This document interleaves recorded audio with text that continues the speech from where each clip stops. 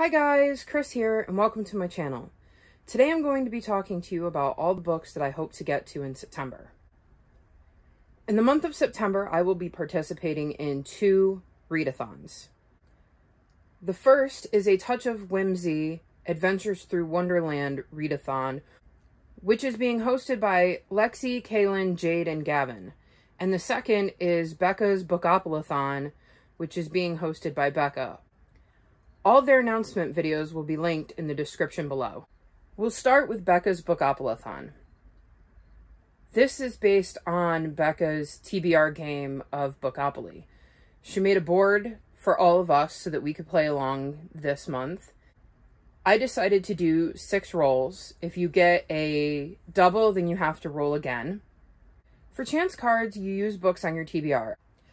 I chose a mix of books that I want to read in the near future and books that I didn't necessarily want to read right now for one reason or another. For your community shelf cards, you just pick some random prompts, which I did, and if I get community shelf, I guess we'll see what they are. As I don't have a working printer right now, I ended up using my computer screen to house the board, a sticky note as my pawn, and as I couldn't find any dice, I used an online dice roller on my phone. Here's roll number 1. 7.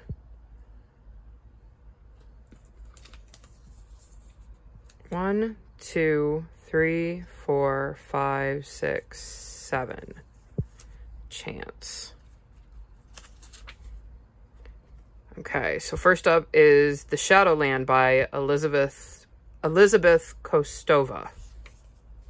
So as you saw in roll 1, I pulled a chance card and I drew The Shadowland by Elizabeth Kostova.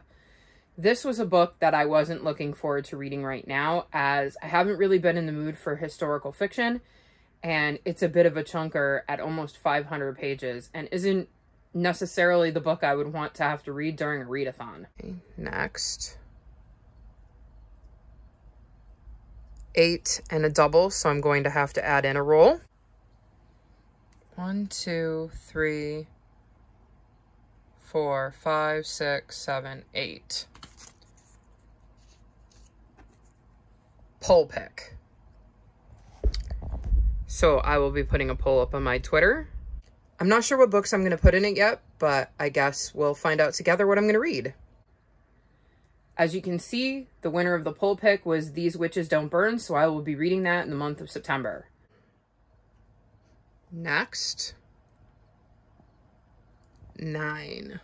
1, 2, 3, 4, 5, 6, 7, 8, 9. Sequel. Next up, I landed on Sequel. For this, I am choosing to read The Savage Dawn by Melissa Gray. It is the 3rd book in the Girl at Midnight trilogy, and this gives me a really good excuse to finish that series out. Roll number 4. Double 2s, which means I get to have an extra roll. So 1, 2, fire on the cover.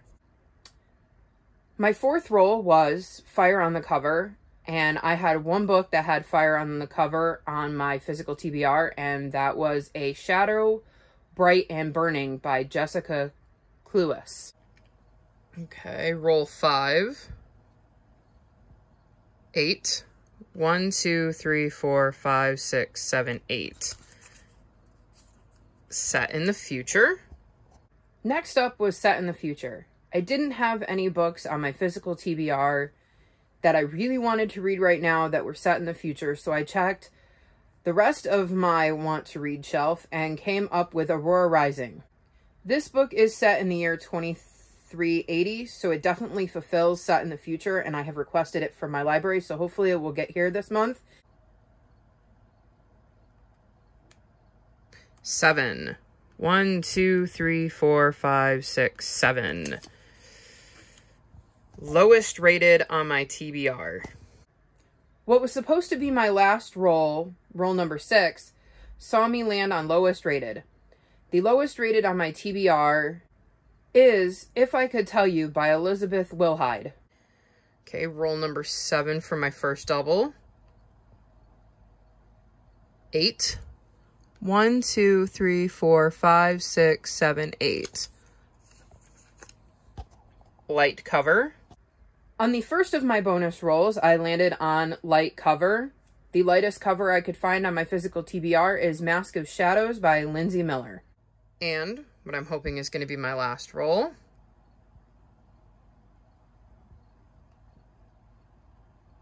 Nine. 1, 2, 3, 4, 5, 6, 7, 8, 9. A YA. For my last roll, I landed on young adult, and I decided to go with The Lost Hero by Rick Riordan.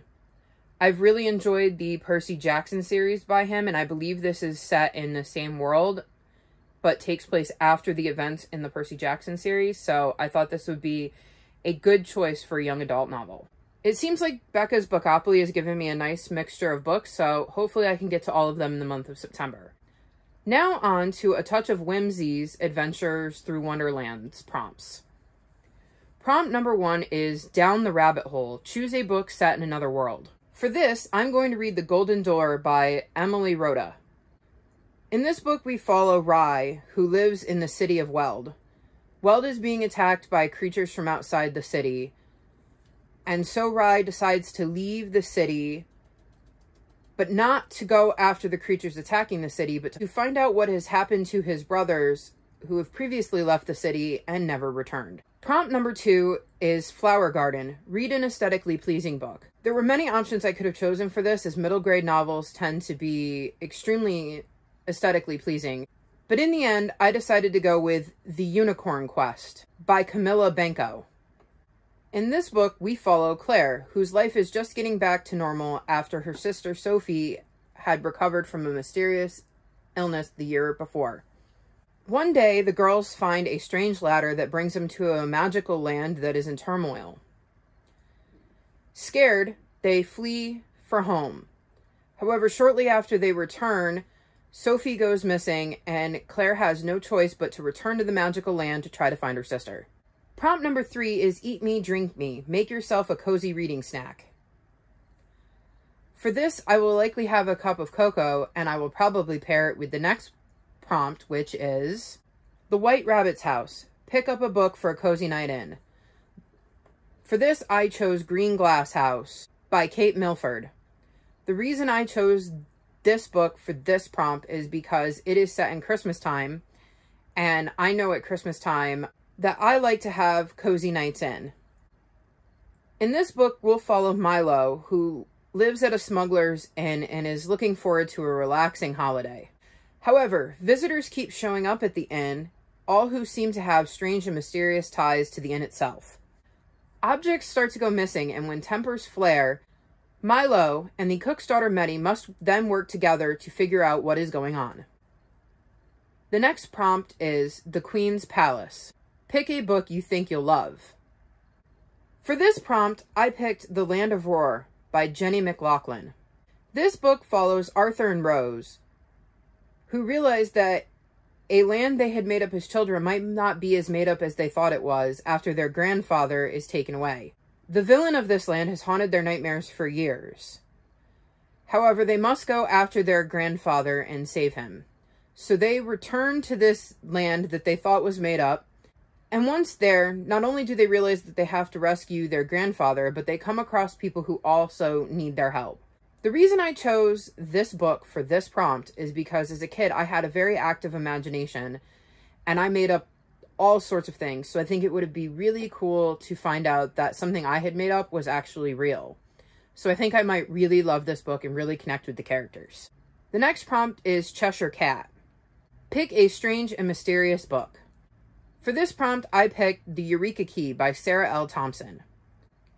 In this book, we follow Sam, a puzzle master, and Martina, a history whiz, as they travel across the United States in a trip they won. While there, they meet Theo, a descendant of George Washington. Together, they realize this is more than just a trip, and set out to find 7 keys who were hidden by the Founding Fathers.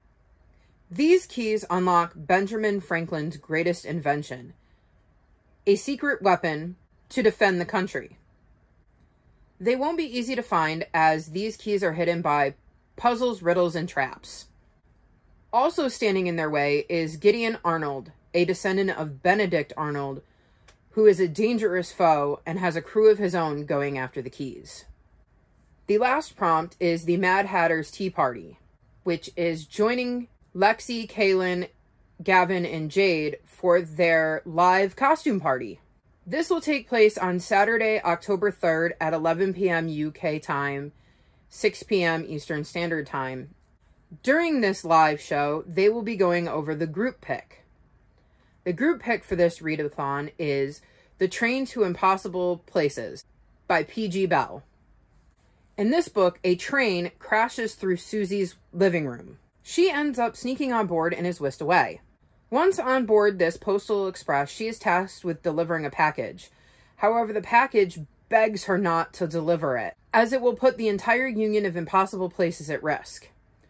While she struggles with what she should do, she finds out that protecting the package will put her friends at risk, which leaves her with a very difficult decision. I'm quite looking forward to reading all the books that I have picked out for this readathon. And I'm really looking forward to the live show where we go over the group book. As you can see, I have a lot of reading to get to in September, and those aren't even all the books that I hope to get to. So I guess we'll see how we do, and hopefully I will be able to get to them all. Let me know if you guys are participating in either of these readathons and what you're reading in the month of September. I'll talk to you guys next time. Bye!